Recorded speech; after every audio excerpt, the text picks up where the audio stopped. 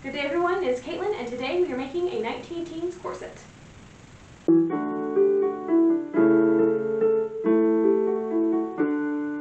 Hello and welcome. Working on another one of our World War I projects. This is going to be the corset. So I have here in McCall's pattern, it's probably a little earlier than what I needed it to be, but I already had the pattern. So I was like, you know what, we'll go ahead and make it up. And I'm using cotton canvas, cotton twill, drill, something of that nature. It's a very heavy fabric. So I'm just going to do a single layer corset.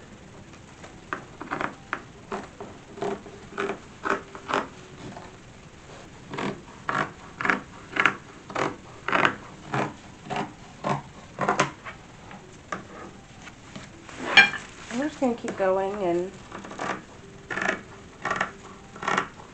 cut out, we'll sew them together, and then I think I'm going to do the boning channels with the seam allowance if I have enough seam allowance to do so. I think I should.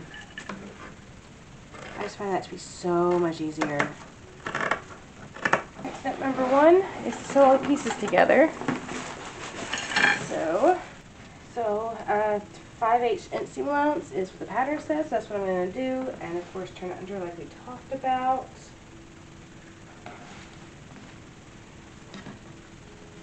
And I'm trying to get everything prepped so I can take it to work tomorrow and do the boning during like my lunch or something. So I'm trying to just prep everything for boning. And then all I had to do is take it home and do the eyelets and binding at home. So that has that. Alright, so with the pieces sewn together, time to put the busk in. So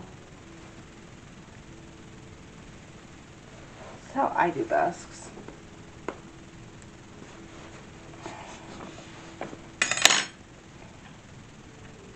Basically the same way I do eyelets, little hand-done ones, but that wasn't quite far enough over.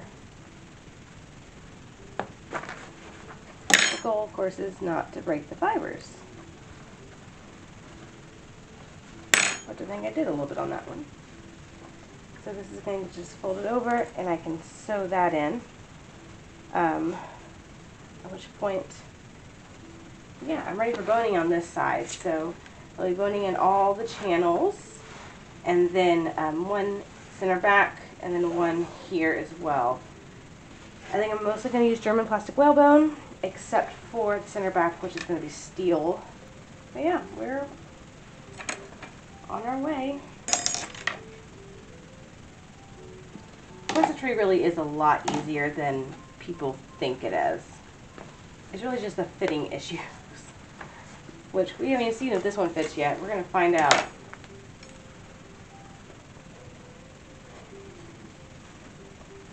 Likely it'll be fine, even if it's not perfect, it'll be fine for a couple times before I decide to upgrade. This is technically my mock-up. I just don't have time to make another one. So I can sew that down and put boning in after I get the other side ready. Sorry for the noise in the background, I'm having to make bread. So, got most of it boned. I have a few little bits of boning I need to put in. I think, oh yeah, they go here. So, boning in these corsets don't go all the way down, and to keep them in place, we're going to need to floss the corset, which is basically do a little bit of embroidery just to keep the bones in place.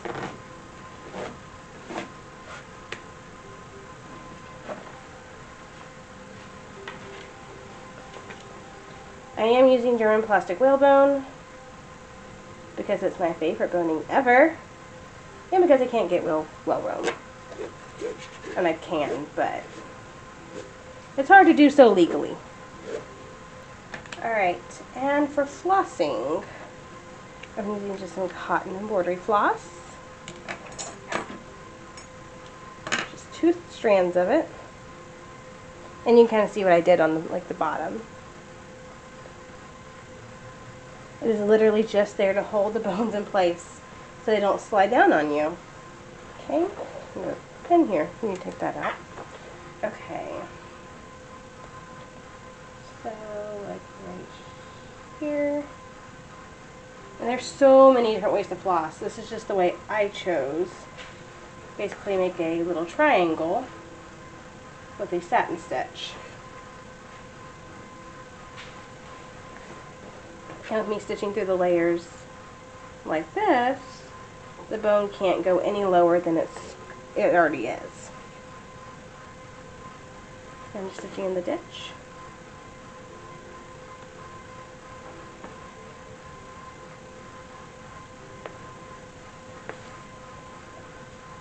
Don't often get to floss my corsets because it's not terribly common in most of the time frame that I do, at least not for everyday corsets. Now it does seem when looking at originals that during this time period the most common colored corset seems to be like a flesh nude apricot color, and they usually use like a white or a cream ivory embroidery, not like a contrast like this. Okay, so then I just do another one. And what we need to do next is go ahead and put in the eyelets, at which point it's just boning, binding, the other B word that we do with corsetry. But I'm probably going to try it on before I do that because I need to make sure I don't need to do anything else to it. The only thing I could possibly see is if I need to take a tuck somewhere, which I'm happy to do, or possibly put in a hip gusset if I have to. Alright, so I feel like I've been doing a lot without filming, but that's because I've been in and out of town and trying to work on it in between that, but I haven't really gotten a lot done. So we boned it, flossed it, as we discussed. Binding it was the next step, and that shouldn't have taken very long, but it seemed like it took a while. So using the sewing machine on the inside part, I'm just kind of doing this on the back side, whip stitching, that's the word. Then on the top I added some lace and ribbon to match the, or not lace and ribbon, lace and edging to match the combinations and chemise we made last month. So that has been added. I'm going to add some ribbon to it as well. I just haven't gotten to that point yet because I don't have the ribbon in yet. I should be getting that tomorrow. So I'll be working on that. That shouldn't take but 5 minutes to add in. But I am going to need to, in just a second, finish putting in the lace. It's really not even lace. It is lace. It's lace beading, which, yes, is lace. But it's not what you think of when you think of lace, because we think of lace edging when we think of lace. This is still lace. It's lace beading. My edging is whitework, not lace. So that is bound. Top here. So there's like my beading, and there's the lace edging. And I did that by machine. Actually, I used my little, well, my friend's little chain stitch machine because it could go through the boning pretty easily, whereas my modern machine, the thread kept breaking. But because the chain stitch is a hand crank, I could really get a feel for it, and it worked really well. So I did that part by machine. This top part I found easier just to whip it in by hand because we're going to put the lace in there, so obviously if I didn't sew this down, the lace wouldn't have anywhere to go. So I'm just kind of whipping this together, making sure that my ribbon, whenever I put the ribbon in, will stay. Next up, we're going to lace it, and then I'll be done until I get my ribbon tomorrow. And the ribbon isn't even really necessary. Like, I can definitely wear it without the ribbon, but it'll make it look pretty.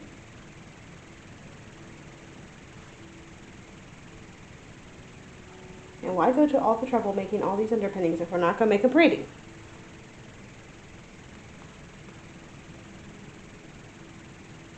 Pretty underthings for the win. Alright, so that is done. Now I have 2 halves and lots of eyelets. I don't even know where to start with this. how do you guesstimate how many yards you need for this? If I want maybe a, how much is that? 5-inch hip spring, which is 6 inches. Just for looseness, I think. 6 inches, and that's going to go across at 6, but then every one of these is going to be doubled. 1, 2,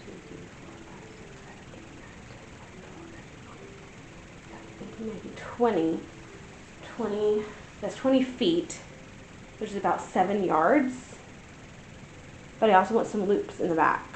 So 8 yards, 9 yards. Let's go with 10 yards and call it a day. That sounds like a plan to me. Luckily I have a yard long board, so I can just go 10. 1, 2, 3, 4, 5, 6, 7, 10-ish. Oh, there are scissors. Cool. Let's hope this is enough. Let that stay. And we're basically going to do a bunny ear style, the looped lacing, which is what I usually do. So this one came out the top of this one, so it's going to go down on the top of this one, come out on the bottom. And you can go, skip one and go this way. So that came out on the top, so it needs to go down on this side from the bottom, because it came from the bottom, it needs to go on the bottom this way. You're just going to keep going with that. So my lace is here-ish. I need to stop at that point and do the looped bits. I don't think there's going to be enough lacing. And to do the bunny ears, we put it down on this one. Now I'm going to catch up with this side. I'm hoping my math as far as how long to make these laces was right. It's late. I haven't had a lot of sleep this week. I'm hoping that doesn't come back to bite me. I don't think it will. It looks like it's going to be okay, maybe. We're going to go down on this side to make my little loops.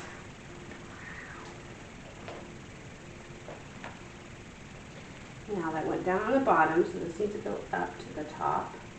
And that's essentially the lacing. So in theory, that should be nice and laced now. I just gotta wait for the ribbon and we'll be done. Alright, I got more ribbon in, so I'm over here working ribbon through the lace, which is a little bit more difficult than on the other pieces simply because I think the thickness of the drill is just, I'm having a hard time bending it enough to get the needle through, so it's going a little slower than I'd like, but I'm just about done. There we go. And on this end, I'm just going to fold that under. Here we go. Alright. And I'm going to stitch on the machine, just on that very edge, kind of like I did right here, just to keep this in place. But that is the corset. I guess it's time to try it on. Alright. So, here we go.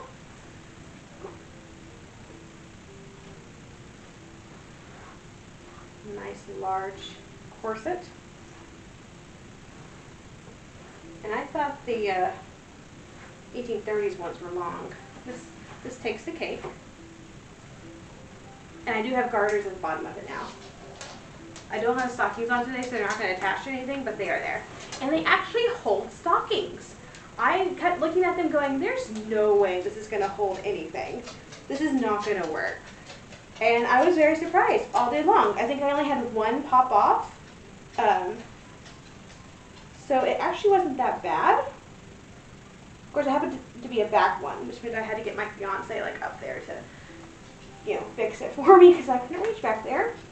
Let's do this one first.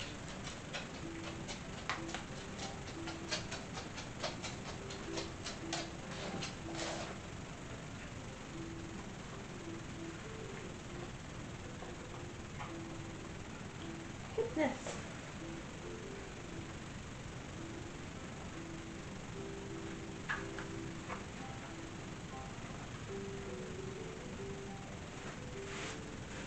Okay. Tightening it up, which, there it is. If I remember correctly, it almost meets in the back, like, it of being too big. It's not quite too big, but it's just shy of being that way. It's a little closer to meeting than I would prefer it to be.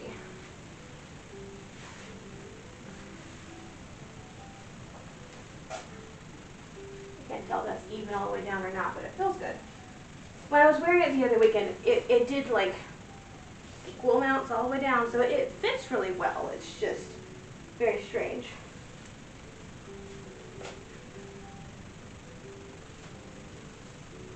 It's just a little lower than I prefer. I'm going to pull the chemise down just a little bit. Now we'll go ahead and tie this.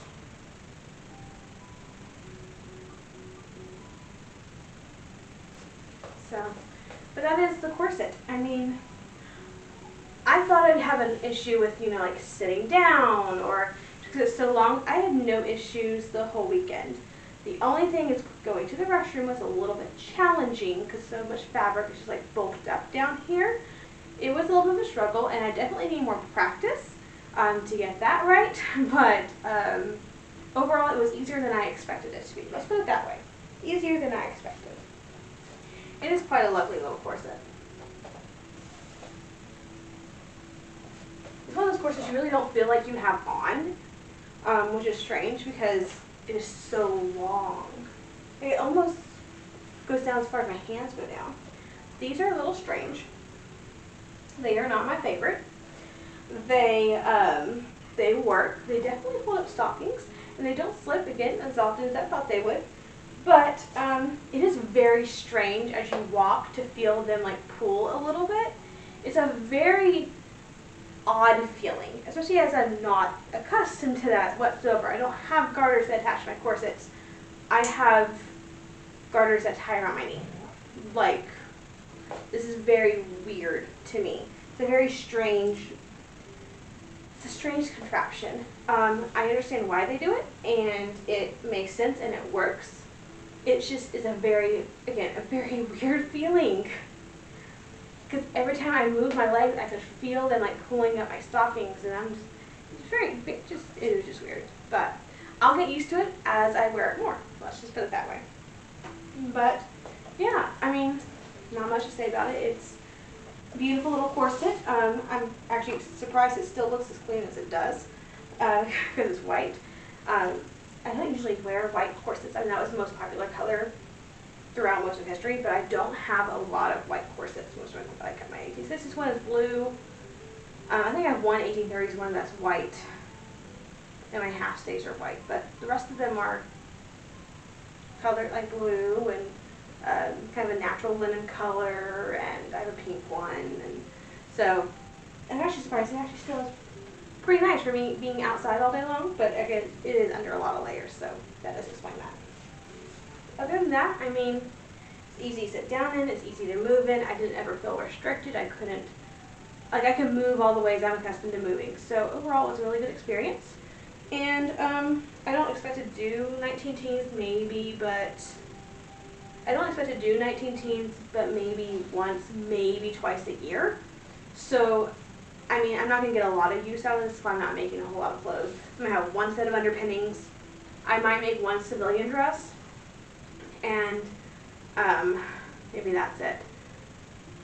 I might end up making an actual nurse's uniform because I got called a nurse all weekend long. All weekend. And I kept having to say, well, actually, I'm not a nurse. I'm a canteen worker. And yes, I had to correct people a lot. I mean, you have a little cap on, and of course, you look like a nurse. So, I mean, it is what it is. And it did get a lot of conversation started. It was all day long. I'm not a nurse. So that was interesting. I would like a civilian dress, and I might actually end up doing a nursing impression just because, you know, everyone already thinks I'm a nurse. I might as well go ahead and go for that. But yeah, I was in and out of Model T vehicles. One was ambulance, one was just a truck. I was walking, running, did a little scenario where they actually made me be a nurse. I told them I wasn't a nurse, but they still sent me out in the field, and I had to go like care for some people, and I was able to bend down, like kneel, do all the things. So perfectly serviceable corset. But the way this is sitting, I probably could tie up these a little bit, but I think I'm going to leave them for right now. But that's about it. I mean, it's a corset. We've made lots of corsets on this channel. Probably make many more. This is probably the only 19 teens corset, simply because I don't do a lot of this, and I only need one corset for that. So, with all that being said, thank you so much for joining me today as we made our 19 teens corset. If you enjoyed the video, please like and subscribe to the channel. And as always, have a fantastic week, and I'll see you back here on Monday.